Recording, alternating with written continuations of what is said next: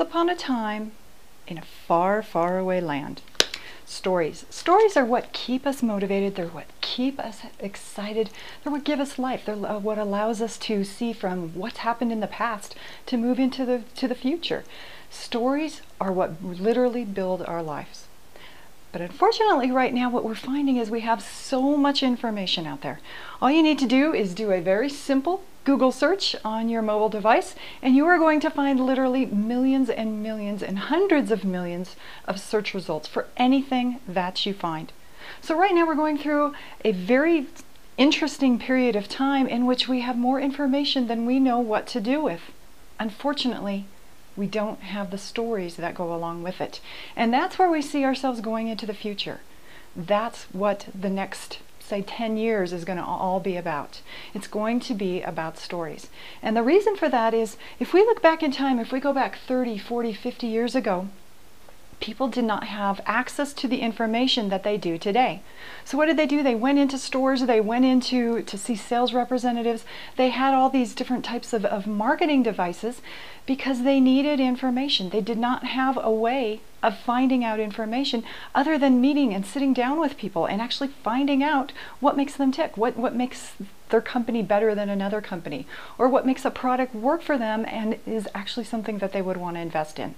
Now, if you hear about something, if someone mentions something online, if someone actually talks to you about something or mentions a product, what do? You pick up your mobile device, either your phone or your tablet, and you Google it, and you figure out exactly what they're talking about. And then you can do comparisons, you can do research, you can do all kinds of things literally in a matter of minutes. But the problem is do this and you are going to end up with hundreds of millions of search results. Who do you trust? Which way do you turn? Where do you go? That's where stories come into play. And that's where we see the next stage of marketing going to. It doesn't mean that you have to come through as telling stories and really divulging into case studies that your company has provided for you. What it means is you have to develop stories on your own. So if you have a great idea, if you have a big idea that you've always wanted to take to an audience and you want to sell and you want to promote and you want to build a business around, what got you started in there? What made you want to create this business in the first place? Ask yourself those questions. Why am I here? What do I want to do with this particular product or with this particular service? How did I get into this business? What does it mean to me? Because that's what will drive your company, your product, your service into the future. It's all about those stories. Now, I write stories all the time online. I do blog posts for a variety of different companies. And one of the things that I really enjoy doing is writing the occasional About Us, because your About Us page is actually your second most popular page online. And yet people are very afraid of that because they don't know how to talk about themselves.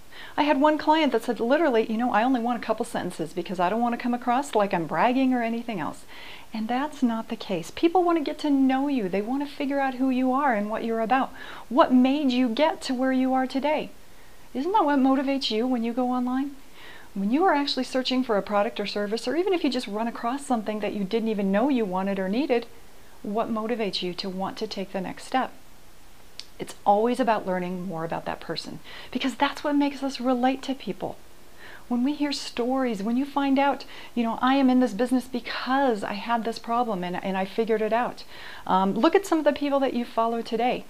Maybe you're following someone who had stage 4 cancer, and you've heard all about their story on how literally the doctors wouldn't even work with them anymore. So they went and they had to figure it out themselves. And they discovered, a new regimen of exercise and nutrition, and now they're putting together cookbooks and different things like that. And so you really relate to their story.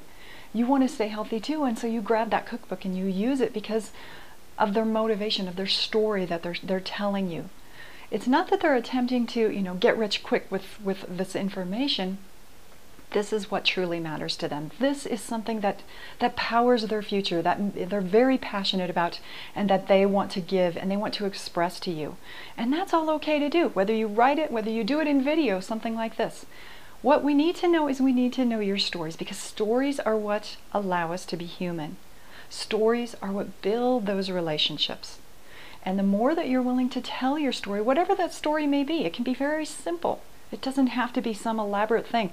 People always, they resonate with people that go through these life-changing stories. I had stage 4 cancer type of thing. But it doesn't have to be that way.